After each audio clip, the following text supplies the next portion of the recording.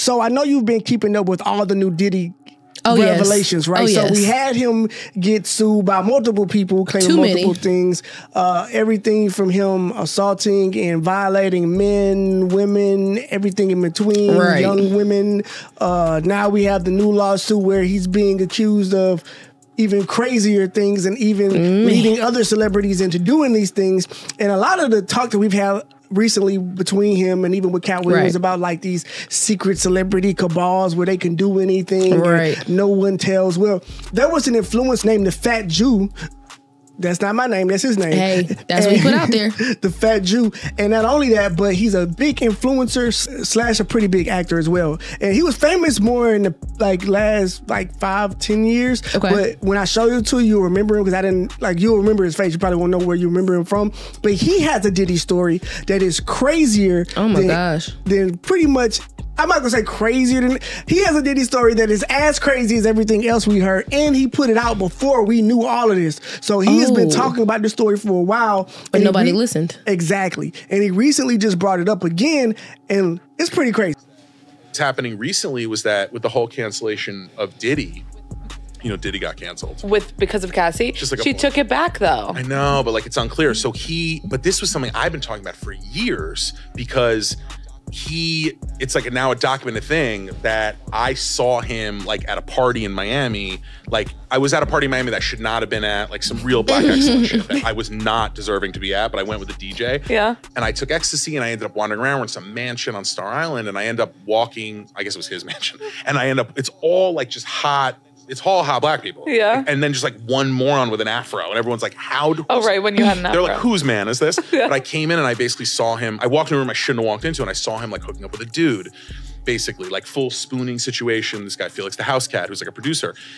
Whatever. I then told the story on a podcast and then his people called me and were like, you need to say you were joking. Say you're a funny guy and you made it up for the views. And I was like, but I did not. I saw it. And he saw me when I came in. Were you a little scared? Yes. Because everyone in the room stopped because I opened the door and was like, is this the bathroom? And everyone was like, no, this is a room where celebrities, male celebrities hook up. It's some glitterati shit. Yeah. And then he basically had people call me and threaten me and tell me that if I didn't take it back and say I was joking. And you still didn't take it back? No. Why? And then I talked about it on Hot 97 and they wouldn't air it. Ebro, who does the morning show on Hot 97, so Hot 97 always kept me on a pre-record because they were like, what are you going to say? Yeah. They would never let me do a live interview. And I told the story and then afterwards he was like, I'm not going to run this interview because Diddy's insane and he blew up Kid Cudi's car and all this shit. So I feel like you did that on purpose. You wanted to see what he'd do to you. No, I wanted to get killed by Diddy. But now everyone just found out that he blows up people's. Kid Cudi finally told the story. Oh, I've been saying this for years. I've been like, Kid Cudi is cute, right?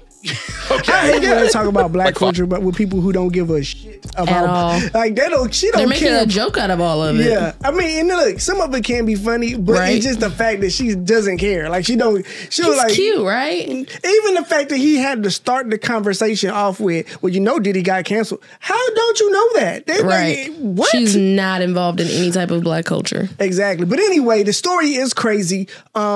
I don't know. I believe him. He sounds like he's telling the absolutely truth. Yeah, there's no way I don't feel like he's lying. The way he's saying it so smoothly, the way his details are the same, X, Y, and Z. He's talking about it yeah, this happened. I don't know why y'all are so surprised that all this stuff is coming out now. And it's very crazy that the whole alleged blowing up of Kid Cudi's car by Diddy was such an open industry secret, and still nothing happened to this man. Even to this day, nothing has happened to this man. I don't understand it. Everyone knows it's for sure Diddy. It's not nobody else. And you know what I'm saying? And he's already been allegedly accused of paying for the hit on Tupac. So, I mean, probably wouldn't be the first time he's put money on someone's head. But the fact that he did that or the last. Exactly. And the fact that, it was so palatable, the fear that people had of him in the industry. Right. We're not doing none of this. We're not playing this game. We're not playing this game, fam. It's been known not to with Diddy. Exactly. For years.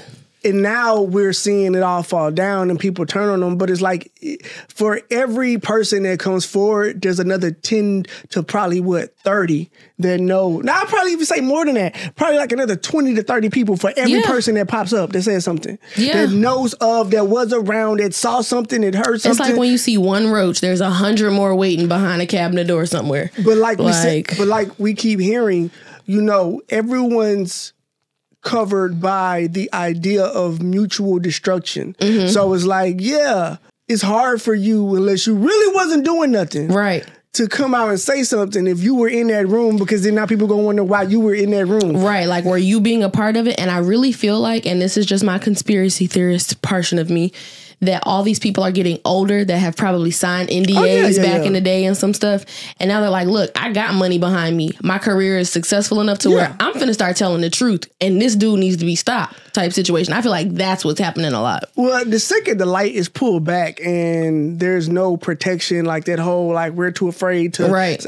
It's up now. Like, I think all bets are off. So even I feel like now he's more of an OG. You really shouldn't be dealing with him now. Yeah, but once the Cassie thing broke and he paid that money in like 24 hours, less than 20, we was done. Everybody all like, the confirmation, nigga. That nobody needed to hear nothing else. We heard about it. She's telling the truth. Boom, she gets paid. You ain't giving this woman no $50 million for nothing. And that's changed to him, which is crazy. But here's the thing. I don't think it's changed. I think, because you got to think about it. When you're a billionaire, a lot of times you're a billionaire in theory.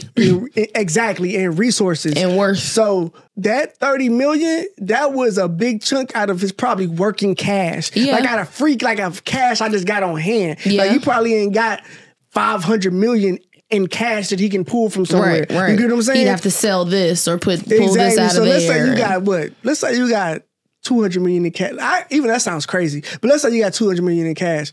Bro, you can't take too many of them $30, $50 million hits, G. Because then you're going to be looking real 50 centish. Exactly. So I don't know. I think it's a bad look. I think that, honestly, at this point, it's going to be hard for anybody to defend Diddy. I don't think that his legacy or him makes it out of this. No. I think we're going to get this. Something's going to fall. We're going to get this all 2024. Mm-hmm. And it's going to be like another Bill Cosby situation of all these people coming out. By 2025, Diddy won't have the same name. They're going to soil his legacy. I mean, he has done foul things, apparently, allegedly. And to be honest, though, I think a big reason, and this goes to show his grip on the culture, a big reason why Diddy hasn't been roasted to the degree that he should have been by black media is because of how heavy into black media he is. He controls a lot. Most of the big podcast, Drink Champs, Joe Budden podcast, even though they're not directly signed to him, he has business with him and has a show with Diddy. Right. So Joe Budden, Drink Champs, the Big Facts show, all these Drink Champs and Big Facts are signed to Revolt. He's feeding too many people. Exactly. He's feeding too many people. A lot of these people got directly put on or got a big check through him. You get what I'm saying? So they can't just tomorrow decide like, hey, we're going to tear you down. So a lot of people... Because he's going to say, boop, pulling my funding. So a lot of people, or even not even that, it's just I think part of it is principle. And then some of these relationships have been built over a decade, 2, 3 decades. And that's that whole snitches get stitches mentality. But my thing is, if someone is doing something wrong, you shouldn't feel comfortable as a person to not speak on it. If it's changing somebody's life, if it, bigger things, little stuff. It's one of those situations where I'm not going to say anything, but I'm going to let them talk. But I do think it's kind of weird to watch podcasters who have an entire job of having a take, then get here, and then their takes get real real fast. They go back to that other interview where Meg Thee Stallion, her friend, was being very hush-lipped about her answers. Like they start to answer stuff real different. That's why I don't like it. So, and then I just seen certain situations where a lot of times when you see something, if like in his situation, he saw something crazy, but you're not around Diddy all the time. So you know, and then at that time, could this be a one-off? Yeah, that's not necessarily illegal. You know, like that's just two men in there. Yeah, having fun. You know what I'm saying? So that's not nothing wrong. If anything, you just exposing that he down low. But I mean, that's not even nothing in 2024. Like matter of fact, you'll probably get canceled for doing that. Right, for exposing him. That was his truth to tell. Exactly, but of course it's because it's wrapped up in everything else. So it's just kind of another strike against him when it comes to, does this line up with everything else we've heard about Diddy at this point? Because it's like all the chips are falling into place. Everybody's story is starting to line up in a congruent timeline that stuff makes sense. Yeah. And I think that's going to pull against him. Yeah. I mean, I think his legacy has been trashed so far, but I think to the end of 24 at least, we're going to get more accusations, more stories. This ain't going nowhere. And his kids are getting dragged into it. That's the worst part. Yeah. And they're going to have to, I don't know what these media personalities are going to do other than keep ignoring it. I don't think they can go back now and try to act like they're bashing the truth. But I think we just need to keep track. Like when you see these guys who talk all the time and all of a sudden get real hush mouth around this shit, I feel like, bro, like, look, I understand not piling on when your boy is getting his shit rocked, but at the same time,